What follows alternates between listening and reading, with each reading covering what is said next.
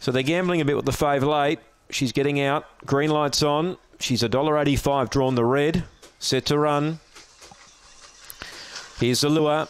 Racing. Spring Agatha began okay. There's speed from Butter Up again. They're trying to clear the fave. Spring Agatha's going to land about third and fourth. They got awfully squeezy though, and she's back in fifth. Placing leader is Butter Up again, joined by Clear View. Right there, Crusher Enemy. 2 lengths to Runaway Lad running on. A gap then to Show Me Buck. Some of the big guns are out the back. Fabulous Ebony, Flash Banner, and Spring Agatha will run near last here up top. Clear View took over. Runaway Lad's going to be a threat along the rail. They've backed this at a price. Runaway Lad takes the lead and wins.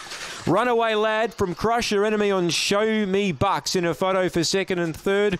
Clear View got awfully tight. It runs fourth from Fabulous Ebony.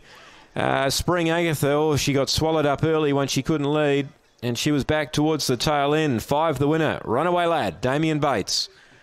16's down to as much as $10 prior to the jump, and lands some good wages. Runaway Lad right up on the rail. Second run back from a spell is an excellent run.